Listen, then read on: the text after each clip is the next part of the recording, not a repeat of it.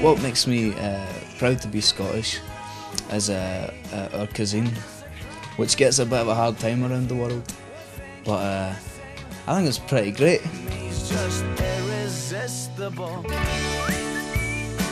Nothing I look more forward to when I come home than a rolling sausage or a rolling pie. I love it. And iron brew as well. So yeah, Scottish food deserves a bit more praise than it gets.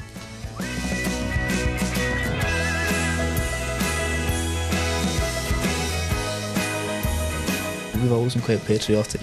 I reckon we should always celebrate it. A girl like you's just irresistible.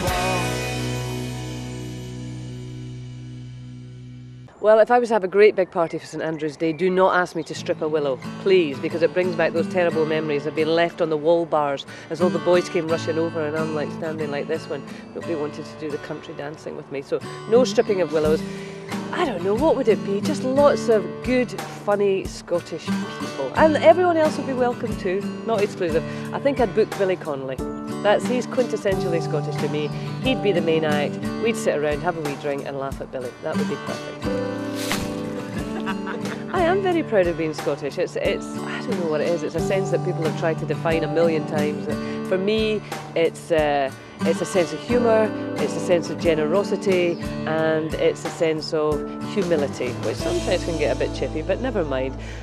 I just love being Scottish, and whenever I'm away and I come home, I just feel...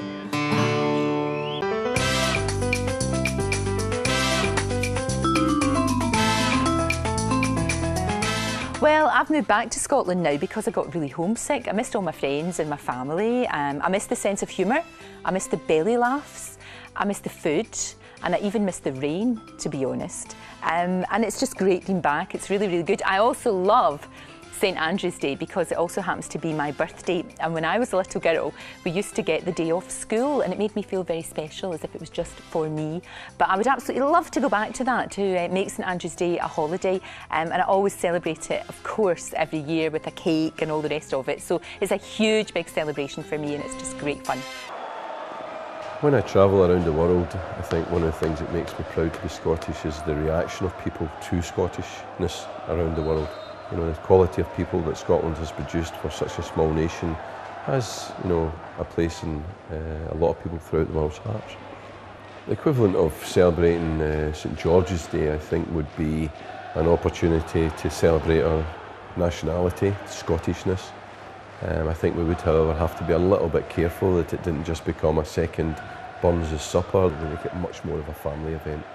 If I could have a no expenses spared St Andrew's Day party, I think I would take all my friends and relatives to St Andrews. I think we would stay there. Those that wanted to play golf would play golf, those that wanted to relax would relax, and we'd have a big party to celebrate it.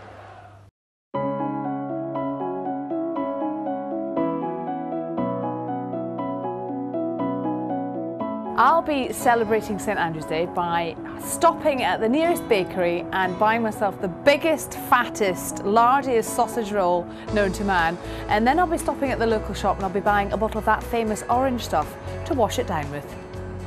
Well, what is not to love about being Scottish? It's a fantastic nation, and being a part of it is the way ahead.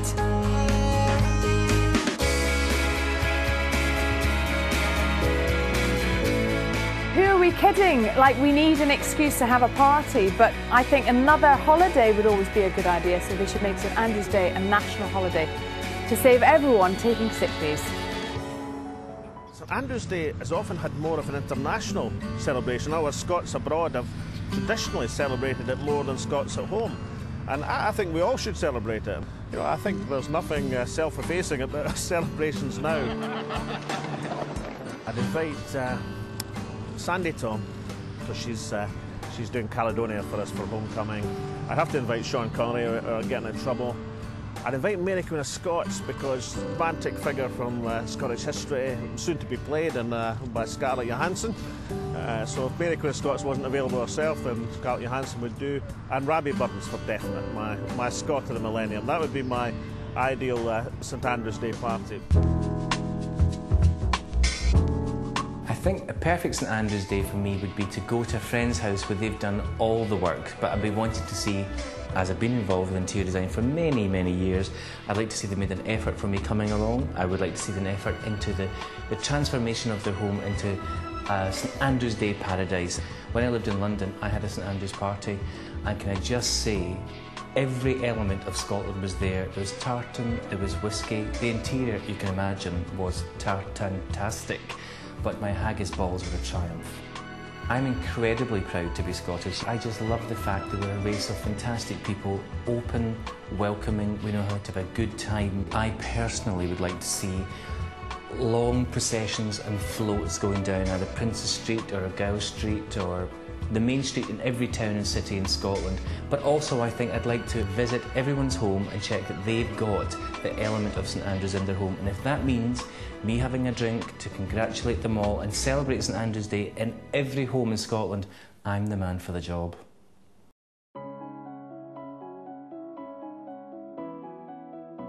Most St Andrews nights or St Andrews days, I'm usually travelling at the World Cup series. So usually I'm some far-flung part of the globe. So maybe in a couple of years' time I'll have a chance to actually enjoy it at home.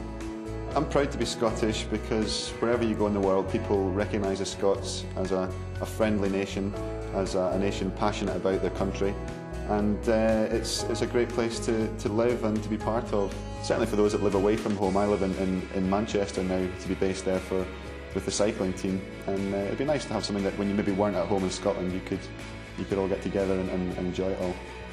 I suppose my ideal fantasy St Andrew's night would be set in my hometown in Edinburgh. It would be up at the castle.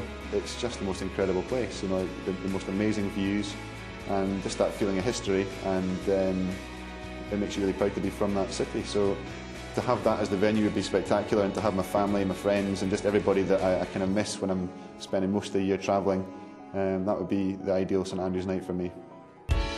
Cry in the rain.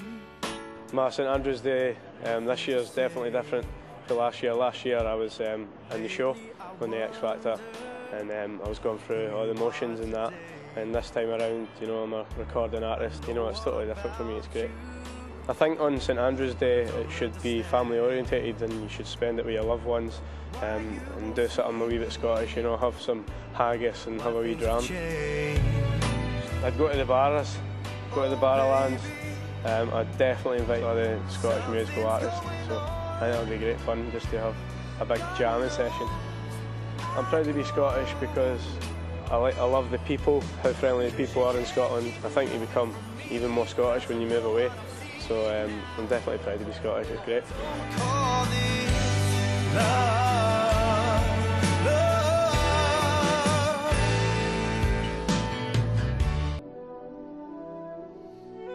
I know we had a few good St Andrew's days when I was at school. Do you know what I would do, actually? I would probably go to the house that my mum grew up in and invite all my friends from school, invite all our family that I don't get to see often enough, and being in that place for me would be the perfect St Andrew's Day.